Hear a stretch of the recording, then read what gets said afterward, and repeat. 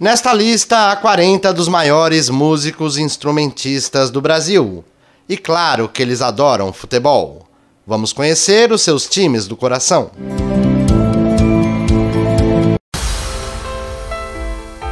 O jogo inesquecível do guitarrista Andreas Kisser foi o primeiro título da Libertadores do São Paulo em 1992.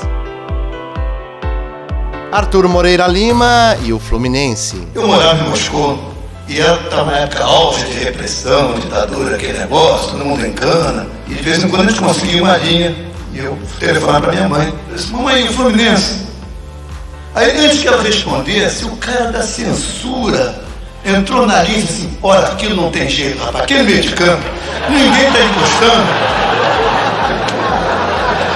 Isso deve ser Fluminense, né?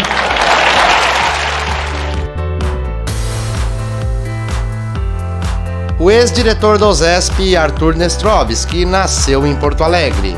E um de seus grandes ídolos é Paulo Roberto Falcão.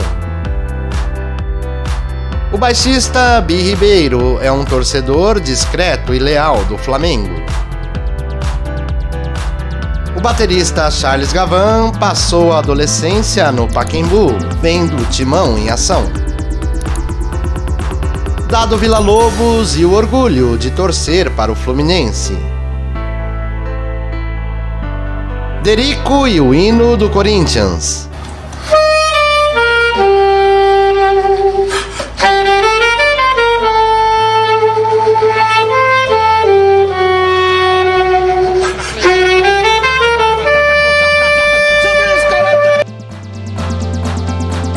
O virtuose da guitarra Edgar Escandurra viveu grandes emoções ao tocar na festa de despedida do ídolo Rogério Ceni.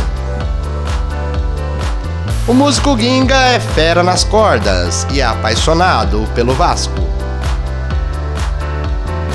Hamilton de Holanda, um dos maiores bandolinistas do mundo.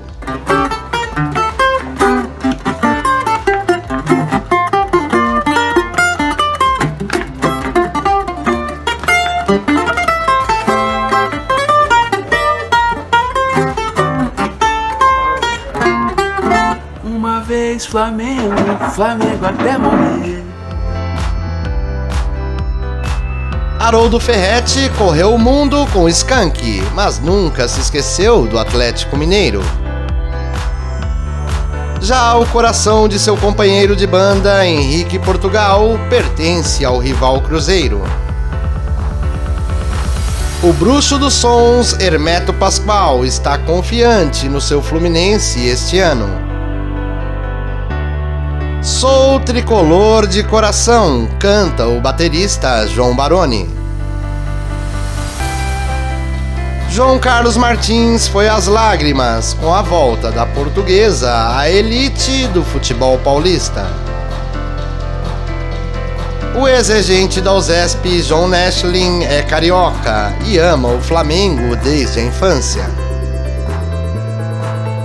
O eclético José Miguel Wisnik está com o Santos na alegria e na tristeza. O fundador da Orquestra Amazonas Filarmônica, Júlio Medalha, é figurinha carimbada no Allianz Parque para torcer pelo Palmeiras.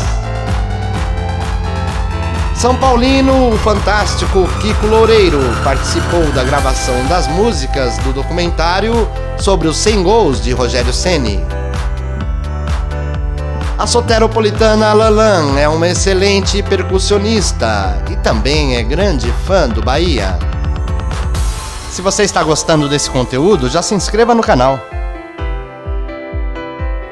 A alegria de Lelo Zanetti ao trocar camisas com o craque Hulk. O saxofonista Léo Gandelman se emociona ao ganhar a camisa do Botafogo das mãos de Jairzinho. Sócio do clube, Maestro Spock afirma que o amor pelo Santa Cruz é incondicional. O guitarrista do J Quest, Marco Túlio, afirma que em breve o Cruzeiro voltará aos seus dias de glória. Carnaval, samba, percussão, Vasco são as paixões de Martinalha.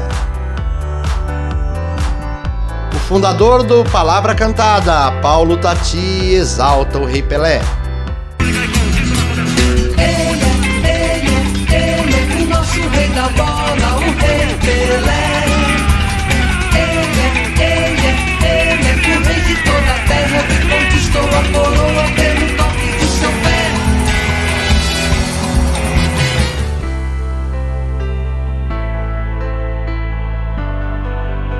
Paulo Xisto veste a camisa do Galo, até mesmo durante os shows. Torcedor do Vitória, Pepeu Gomes é um dos grandes nomes da guitarra. O talentoso Pretinho da Serrinha está sempre de olho no Fluminense. Nome consagrado do acordeon, Renato Borghetti brilhou na inauguração da Arena do Grêmio. O multi-instrumentista Escova ama o samba rock e o Palmeiras. Nascido em Passo Fundo, o coração do genial Yamandu Costa pertence ao imortal gaúcho.